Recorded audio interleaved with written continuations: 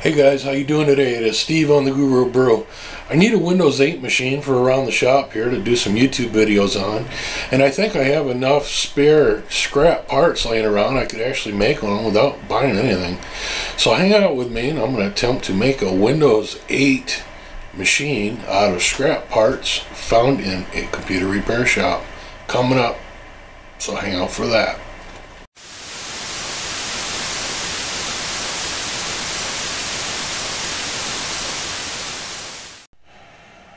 Well, I was hoping I could take this case that had a bad motherboard in it that a customer left me for scrap and turn it into a Windows 8 machine. I have a bunch of parts around here in the shop that I plan on using to actually build a Windows 8 machine, so this will be the foundation for it. This is just an old case. Let's open it up and see if it will work.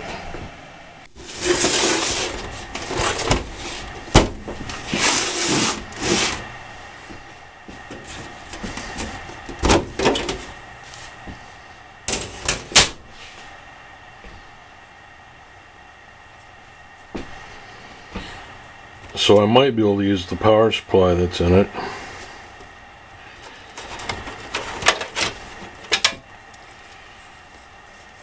Well, there is a SATA connector on the power supply, so yes, I might be able to use this. There's a P3 and a 6-pin plug. I might be able to use the power supply on this, and I think the motherboard will fit in this hole just fine. I'll show you the motherboard that I have in mind for this. Hang on for just 1 second. Well, this is the motherboard that I plan on putting in this computer, this Windows 8 machine that I'm building from scrap parts.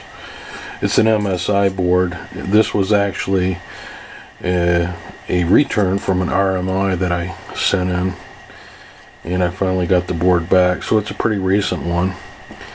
The CPU, I actually took off this board. This is a Fatality board. This is actually a gaming board. Used to be a really nice board, but it's got quite a few blown chips on it. Bulging capacitors. Look at that. Bam. So I took the processor, and I'll take the cooling fans off this as well. Look at some of these nice fans back here. These actually light up blue. This gaming board was a limited edition. This is called an AA8XE, and it even had a processor speed status block here for a LED. And it also had LEDs. There's one there.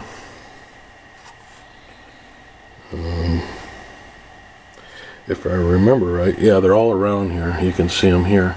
And these light up on the case and make like a ground effects light, which was really a neat card, and I kind of hate to throw it away, but it's beyond repair. I'll probably take this fan and these fans and just throw it away. Anyway, I got the processor off here and it should be just fine, and I've already installed it and it's the same socket, so that worked out well. I just have to find some memory, and this is the back plate for this particular motherboard. I hope. I'm going to check that. Yep, that's the back plate for that, so that'll work out perfectly. So I'm going to go ahead and take out this old motherboard here and take out pretty much all the guts, except for I'll leave the power supply and the optical drives in, and everything else comes out. And then we'll see if this motherboard fits in there. So this actual computer, this motherboard that I'm taking out, I think ran XP, so that gives you an idea of how I'm taking an old XP case and, you know, gonna turn it into a Windows 8 machine. See what kind of memory it has in it here. There's only one stick of memory in here. It's a 2 gig. Unfortunately, it won't fit on the new motherboard.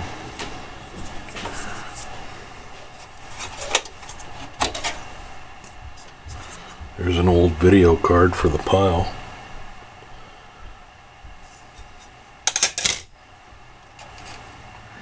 I think I might go ahead and leave this fan here too for now.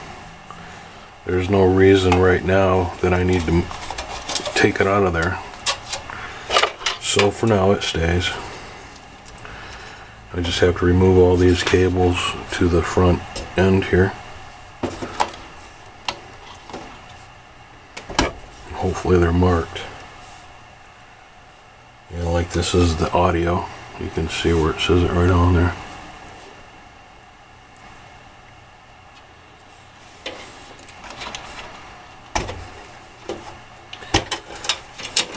And all the little reset switches, hard drive LED, power switch.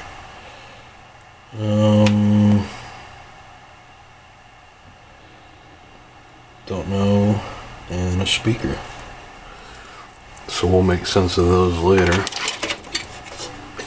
I don't think I'm going to use this cooling block or this fan. That Fatality board had a much nicer setup. Here I pulled it off here. I think I'm going to use this one. And again, it depends on if it fits. I haven't tried it yet, but it's a nice Intel cooler, and the bearings feel good in it. I like the big cooling block on it. Plus, it has the full harness. It should work out fine. Also, I found this shroud that goes with it, so you know, maybe that doesn't go with that. I think that's for the back end. Anyway, we're just going to take what we have around here and hopefully have enough parts to build this computer up completely.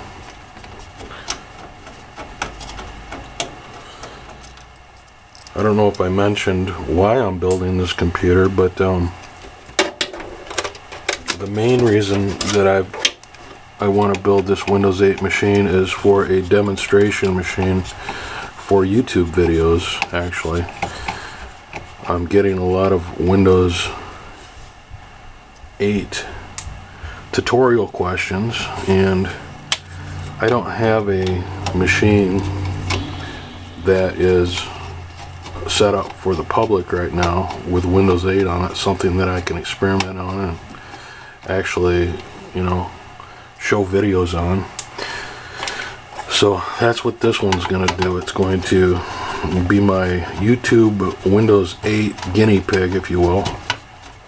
And I might make it a dual boot system and put 7 on here too, and that way I can switch back and forth between 7 and 8. I'm still not sure of the details of that yet. We'll see how it works out. This is an MSI board that I'm taking out of here as well, so the new SMI should fit in there just fine. Bolt pattern should be perfect. Alright, I'll finish taking these screws out and I'll be back. I think that was the last screw.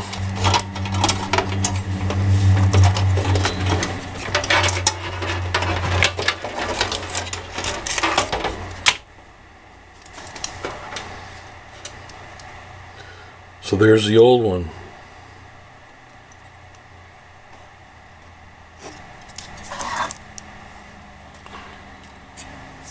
And this will go into the precious metal scrap because I tested it, and that's the reason why I have it, is because this board is dead. I think it has some bulging capacitors as well.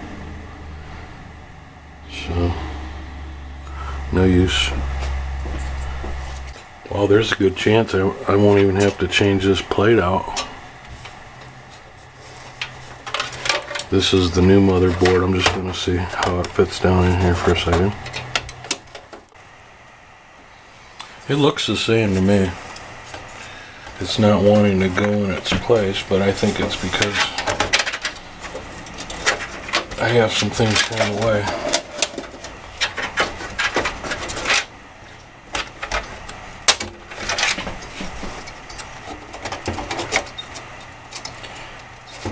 Maybe not. Maybe it's off just a little. There's a way I can tell. I can take the old card and see if the new. This is the old card. I just took out and see if the plate that fits that board that's in there is the same. Yep, it's the same. So this motherboard will fit in this case. I just have to persuade it. I'll be back. Well, I am going to have to change this plate after all, and I'll show you why. As soon as I pull it out of here. There's one thing that's missing on it. Here's the one I have to put in there. So this one here has a parallel port that goes over these two serials. That's the only difference. So I'll just use this plate. Fits great, just like that. Alright, well, I'm going to go ahead and pull it back out of there now and try to install this cooling fan. And then we'll put it back in again. While I've got the motherboard out, I figured I would go ahead and clean the dirt that's inside this case with just a wet towel. It's pretty clean for an older case, but it still has a little bit of dirt in there. I'm just cleaning the old thermal compound off the heatsink here. It's pretty vital that you get off all the old dried off stuff before you reuse these.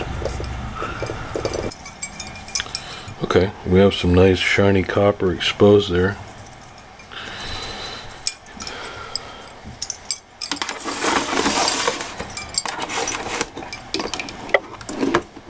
This is where it's going. I just want to make sure that all the connectors are here. I think that's going to fit in there nice, just like that. I just have an alcohol pad on a hemostat. I'm just going to clean the underside of these blades up. Look at that. Just by simply cleaning these blades, you can really get a big performance boost in your cooling. You'll be surprised. I mean, it's true with any fan, even like a household fan. Used to cool your body off. If you clean the blades, you're going to get a lot better performance out of the fan. It's just the way it is. And the smaller the fan is, the more help it needs. And the cleaner you should keep it, just because it is smaller. Cooling's so important on these computers, and it's overlooked. It will reduce noise because it won't be so out of balance. And you know, a well-balanced fan is a quieter fan, and it's also better on the bearings because it won't be wobbling. So there are a lot of benefits to keeping your fans clean. You can see this one had a lot of dirt on it. These are the pads with the dirt on there I just got off this fan. I've already put the processor in, but I'll take it out real quick and just show you how easily it does drop in there. I have other videos in my library about taking out, you know, a processor, and you can look that up if you want. And it only goes in one way because there's notches here.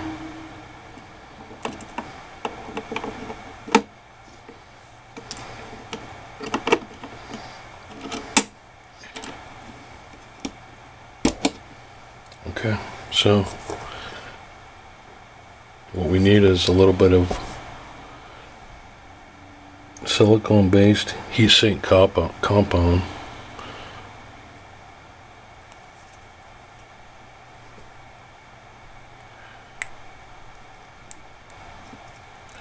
Just a little bit, you don't need a lot on there. It just fills the gaps so that you're getting good heat transfer.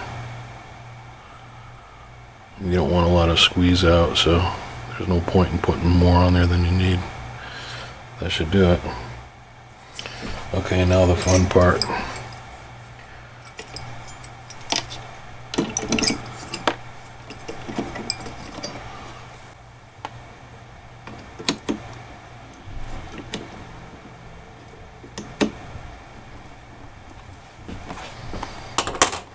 I'll show you the first one I've got locked in there. You can see where it's contacting here, so I just have to do it to the other three. You just put it in, then turn it clockwise.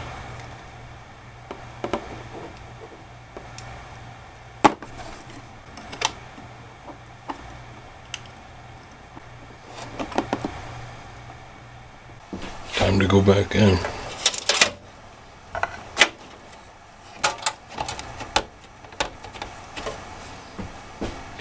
The easiest way to mount a power or a motherboard into a PC case is just to keep an eye on the back panel, and when all the connectors come out the back end and look like they're seated properly, then you can almost bet the screws are going to go ahead and line up for you. That's how I like to do it.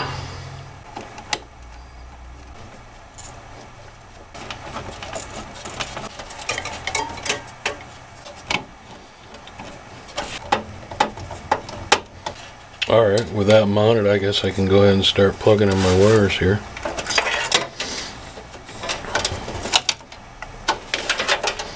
Here's the power supply. We'll go ahead and try this power supply and see how it works. We can always change it out later.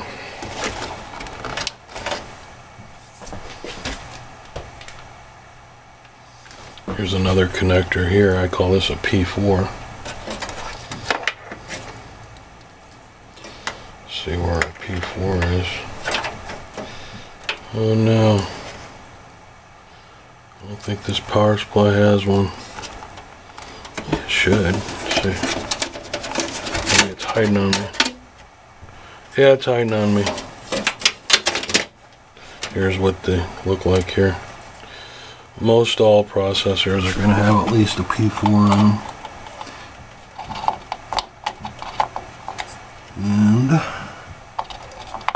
they're keyed, so they only go one way.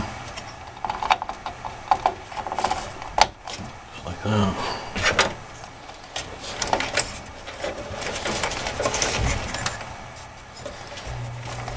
So as you plug in things, you just keep moving the wires around and route them so that they're out of the way of the motherboard and out of the fans, especially the fan. You don't want anything touching the fan. And this has the top is a rewritable and a CD player, and then the bottom's a DVD. I'm going to go ahead and get a IDE cable and jumper these two down into this. I'll be back. Okay, I found this IDE cable with two connectors on it in my box. So I'm going to daisy chain these two together and then just take it off to the motherboard.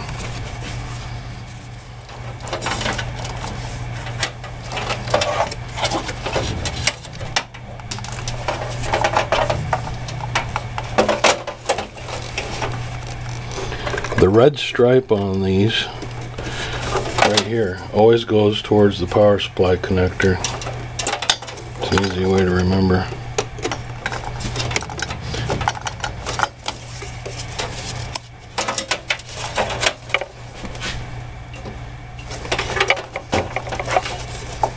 I should just plug right down on here. Perfect.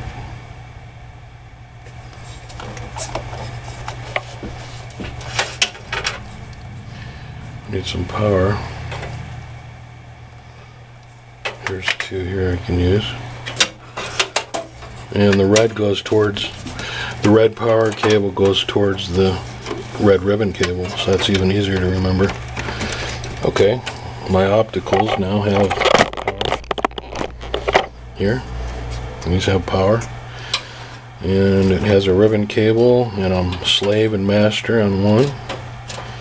Goes to IDE 1 here. Got my power cable hooked up. Got my P4 connection here. Here's that fan, that case fan that was in here. I'll try to find a connection for that. That just looks like a regular fan connection. A lot of times if you look down in here on the connectors, you can find the fan connector. And I see there's one right back here. Might be a little hard to see, but there is one right back in here. So that's where it's going to go. And usually there's a couple. I think there's another one. I'll show you here in a sec. Yeah, there's another one right here by where the fan's actually connected in. I don't know if you can see that or not, but so if I decided to put another fan on here later, I could. So just remember, tuck all the wires in nice and neat and work the wires as you go, so it won't be such a mess later. So there's power to that fan. Got that going down into there.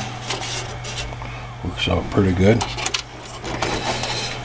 I need a SATA drive in here, a hard drive. There's my connections for that. And here's a SATA data connector that I can use. So I can just plug that down onto one of these. Before I do that though, I'm going to go ahead and hook my panel wires up here. I'll be back in a minute. Here's the instruction booklet for our motherboard, and you will need this for MSI products because the pins aren't labeled with what goes on them. I know this book is not probably going to focus, but this shows you all your pins in the case and what type of wires go to them, such as reset and power switches, that sort of thing. So make sure you can also look this information up online or look in your book. Just to show you what I mean, it might be a little difficult to see this connector, but all those wires coming off here are the reset, power switch, hard drive indicator, that sort of thing. And that's what I was talking about with these pictures in the book, show you how to wire up. And polarity does matter on the LEDs, so make sure you get the red and the black wire in the right spot. Well, I moved the computer project into this room so I could have the bench in the other room for another project, so I'm going to finish the job here. And I just brought the case out like we had left it, and the motherboard's in there. Last thing we did was hook up all these wires here. And I double checked with the book and made sure that all the status lights and power switches, reset switches are all plugged in the proper plug, so I'm fairly confident about that. I found an extra SATA connector because I decided that I want to make this multiple boot system, and I'm going to put 2 SATA hard drives in here along with the 2 optical drives that exist. The optical will be shared on an IDE cable, and then the hard drives will be SATA. Here are the SATA drives that I found. Not terribly large, but they'll do. This is a Western Digital 200 gig, and this is a Western Digital 160 gig. The memory that's used in this computer, here's a stick of it here. This is 1 4 gig of DDR3, 1333 megahertz. And I need to pick up at least one more of these so that this machine has 8 gig in it, and that's also the cap for the motherboard anyway. So if I only have a single stick in, I like to put it closest to the motherboard or to the processor as possible. So that's what we'll do. Okay. I just need to remember to get another stick of RAM. I'm going to go ahead and put the hard drives in while I've got the camera positioned like this. The first drive, the main drive with the operating system on it, I'm going to have here. And then the data drive for all the data will be in a second position. So I'm going to pull these SATA connectors out of the way for a minute. I'm going to put the 200 Western Digital on the top here. That'll be for the operating system. Go as far as I can this way. I'm going to set that there for a moment. That's where that's going to live. And then the 160 is here. And I'm going to put that right below. You just want to make sure that your holes will line up. And also, it's a good idea to get the screw sizes for these. I keep a bowl of all kinds of computer screws on hand, and I pulled some out already that I thought would fit. And the reason why I chose this small machine screw is because it's not as long as most, and when you're going into the hard drive you don't want to damage anything, so stay with a small screw. Also, if it's a really old machine, or I'm sorry, an old hard drive, it may have a fine thread on it, so be mindful of that. It's always best to match the screws up before you put the devices in. If you have any resistance at all on these screws, do not proceed. Back the screw back out and find out what's wrong, because you can be bumping into components or stripping the hole out, or a lot of different things can be happening. So these screws should go in nice and smooth. And also, I just put them on the front side here. You don't have to take the back cover off to put the other side on. I never do that. Okay, last screw in. Now, like I said before, you want to make sure that you put these in a particular order. The one that I'm screwing in right now, that will become my C drive, or my main drive. And I just want to look down on these connectors here, the SATA connectors. Take a look at them. There's two of them. And the way it works, it's labeled on the board. It goes 1, 2, 3, 4. Or A, B, C, D. So this one, the first one here that I've got my hand on, this will be C. So I want to make sure that I plug it in C. There. And then the bottom one will become B. And just remember, on these, the clip always goes up.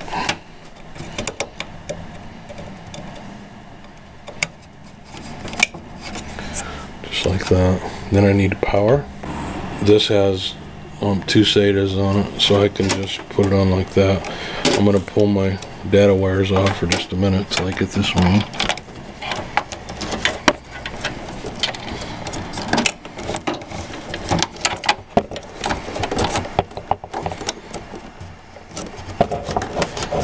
Got that on. Put this back on.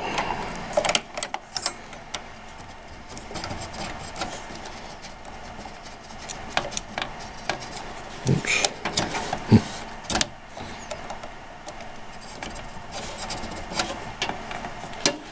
Another power wire. And I was noticing on this drive at the top here, this also has a conventional Molex connector, as well as, you know, the traditional. So you could use this power out or this one on this particular Western Digital drive. Okay, so I'm just tightening up these wires. Okay, so I've got this all plugged in, and I've just tidied up the wires. I pushed in the extra in here. Doesn't look too bad. I've got my memory in. The only thing that I really need to do now, I don't have any video cards or anything to put in this just yet. These two ports on the back are open because of the previous motherboard was using them. But for now, we're not going to get them. We're not going to use them. So I dug out my bag of plates that I use to cover up holes that we don't use. You can see, that's why I like to save this kind of stuff. I've got 2 here that I found that fit. It's just a good idea to block up holes that you don't need. That way dust and stuff stays out. So, you know, if you're getting rid of an old computer, saving little parts like this in a baggie can be used later. And then you just have to have a machine screw to put in the case. And I'll look through my little assortment here and find 2 that fit. Here's 2. So I'm just going to use these little screws right here to hold those in.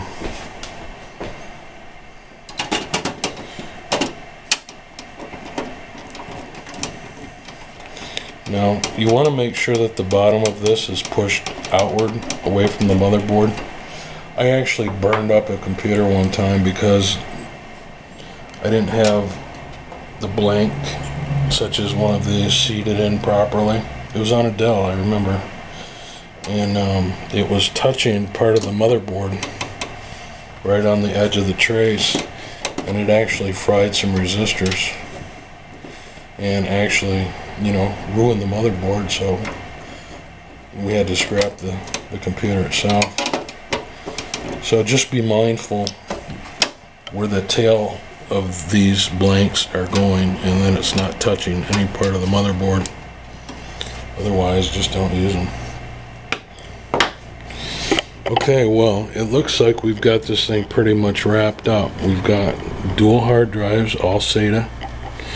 We've got our DVD and CD burner hooked up on IDE.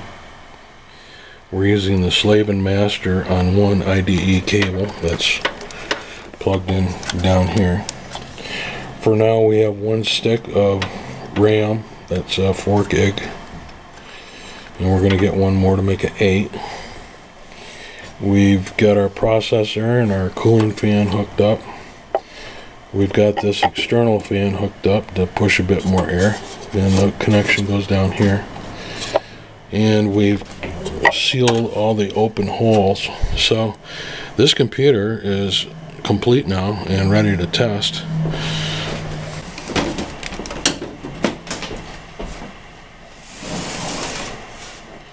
Yeah, you can actually see where this case is a Windows XP Home Edition case. So now that it will be a Windows 8 machine, it's breathed new life, hopefully. I've noticed that this case doesn't have feet on it, but I don't think I have any feet around here. I would need something like this, but it's not real critical. I'll have to look around for some feet later for it. I've got some different ones here, but none of them are the right one. You can see the different kinds of feet. So that's one more thing that I'll put on my list to look out for when I'm going through old computers. Try to find some feet for this one. Okay, so I've gone as far as I can with this. There it is. It's in an unassuming sleeper. It's inside an XP case. This will be a high performance Windows 8 machine, and once I put some more RAM in there and upgrade the video card, it will be even better. And you can see that the card, the new motherboard that comes out the back, using this plate and sealing all these holes, looks absolutely stock. And you wouldn't be able to tell just from looking at this computer that it was updated in this manner. So let's take it over the bench and hook it up to the monitor and see if we can get some BIOS out of it, and then we'll start installing the operating system. That's coming up next. Okay, well, I brought the computer into this other room here, and we're going to hook it up to this monitor that's sitting over here and see if it fires up for the first time with the new motherboard and all the hard drives and everything you've seen me hook up inside this case. Just finishing up the wiring here.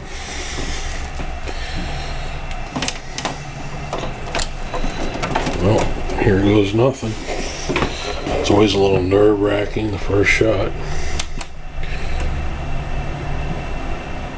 Well, it is firing up, and there's a, I hear beeping. I heard the monitor go off here. Let's see what we have here. I'm going to hit F1. Look at that. BIOS popped right up.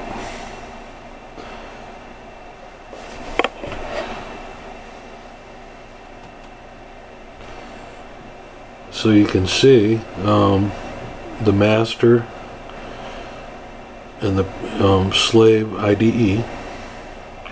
Those are the two optical drives, the CD writer and the DVD optical. And then there are the two Western digitals listed as SATA 1 and 2. The top one's a 20 and then the second one's 160. And looks great. Let's see if I can find out what it thinks the memory is here. System information. So there it is. It's a 3 gigahertz Pentium.